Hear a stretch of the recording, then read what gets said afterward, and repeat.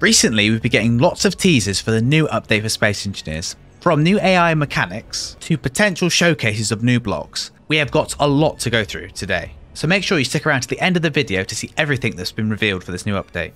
On the 9th anniversary stream for Space Engineers, they showed off a live demo of the new GridAI blocks. The demo was quite short, and we didn't really see any functions that we hadn't seen before, as they set the AI to follow the player, and they also set it to go to a waypoint. Now, one thing to bring up about the AI is that the pathfinding seems much better than it currently is in the game. If you've ever tried to create a ship that automatically flies to a path before in Space Engineers, you'll know that the obstacle avoidance isn't great, and by that I mean it doesn't work at all. And this was leagues better than anything we've had before. This drone was flying around the edge of an asteroid, carefully moving away from it, and it just works. I don't really know what else to say. During the showcase, they showed the terminals for 2 of the new blocks. Now, in a previous teaser, these 2 blocks had a different name. The movement controller flight has been renamed to the AI move-flight, and the objective controller basic has now been renamed the AI task basic. Now, the AI task basic seems pretty similar from the last time it was showed. As I said previously during this demo, they showed the functions of the AI task basic to follow the player and to follow home. Now, from previous teasers, we know that follow home can also be used to follow grids as well. So you could have these drones follow your carrier around and stuff. Now, one option we didn't see shown off in this demo was the autopilot function. And as I said in my previous video about one of the teasers for GridAI, I imagine that the autopilot is flying between 2 points. However, I believe in that video it's called patrol rather than autopilot. So maybe this is something different.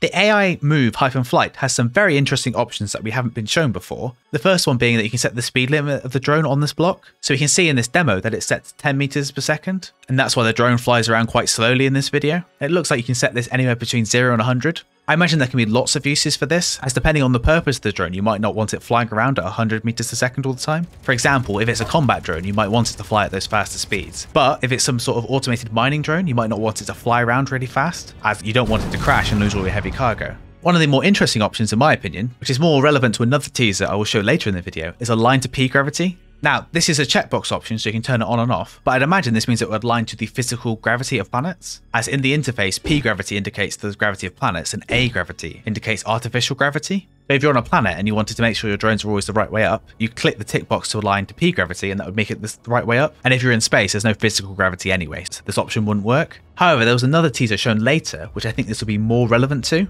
The last option is altitude, which, as you can imagine, just indicates how far the drone will be off the ground. Not much more to add here, just another example of how GridAI is designed to work in both space and on planets. Now, another one of these AI task blocks was shown up in a later teaser. However, we're going to be doing these in chronological order, and there's a couple of other teasers that came out before that. So, at the end of another Keen livestream, we were shown this image. Now, I hope one thing that immediately stuck out to you is that on the front of this ship, there is clearly a new cockpit, some sort of bike cockpit, shall we say. So we've been told by staff at Keen that there's at least 2 new blocks on the ship. So if the bike cockpit is one of them, what are the others? So the block in the middle of this ship is the event controller. Now, whilst the name of this block was confirmed after this teaser was shown, we have actually seen this before. In a previous video, we covered a teaser for this block that was posted on Keen's social media, and we saw that this block could detect lots of different conditions and then activate other blocks based on those conditions. So the question is, what is this doing on this ship? So there's 1 or 2 things, or potentially both, that it could be doing. Number 1, as I mentioned previously when we covered the AI task flight, is that it had an option to align you to P gravity. So potentially the event controller is aligning this ship to gravity so that it doesn't roll over while you're flying it. And number 2, again, it had the option to set your altitude, and perhaps the event controller can also detect your altitude, and then it can override your thrusters automatically to make sure that you're at that altitude, so you always stay off the ground. As this is some sort of hover bike ship, that would be obviously very useful, but as always, we'll have to wait and see. Now, they said at least 2 blocks, so there could be more blocks in this teaser that we haven't seen. So the 2 blocks next to the event controller are the pillar block and a small cargo container. There's obviously hydrogen thrusters on the bottom and at the back. There's a battery and a hydrogen tank I can see, and obviously a gyroscope. Now, there are 2 blocks on the side with a vent on, and I'm not necessarily sure what they are. There is a vent block in the game currently. I don't know if this is the same one, so I don't want to say yes or no that there is a new block. However, it could potentially be one of these armor panels, as I'm not going to claim I know what every single armor panel looks like, so potentially one of these is a new angle we don't currently have. But they said at least 2, so potentially there is only the 2 new blocks that we can see, and another one is hidden within the ship. So the next teaser we got was the event controller. This is how we learned its name, and more importantly, we saw quite a few of its functions. So on the left hand side of this image, you can see the large grid and small grid event controller. Small grid one being the one that's on top of that hover bike from the previous teaser, and the large grid one is the one we saw in the original teaser for this block. On the right hand side, we can see a series of scenarios the block can detect. Now we can see about a quarter of the options here, plus altitude at the bottom, which I imagine is the top option if these are alphabetical. So there's many other functions that aren't on this list. So we've got angle change, which could be for ships or could be for hinges. We've got block added or removed, which I imagine lets you choose which blocks have been added or removed to the grid and then trigger an action based on that. Block integrity, which we saw during the original teaser, where we saw a gyroscope get ground down by a grinder, and after it reached a certain threshold, an action was triggered. Cargo filled, very useful detecting when your mining ship is full. Cockpit occupied, which will be very useful for turning on your ships when you get into the cockpit and then turning it all off when you get out. No longer do you have to have all those buttons on your hotbar, all those timer blocks that turn everything on and off. Door opened, very useful for your airlocks. Gas tank filled. Finally, the hydrogen generator won't drain all of my hydrogen on the base. Landing gear locked and piston position, which I imagine are going to be very useful for people building walkers. And finally altitude, which is one of the things I suggested that the hoverbike was using in the previous teaser.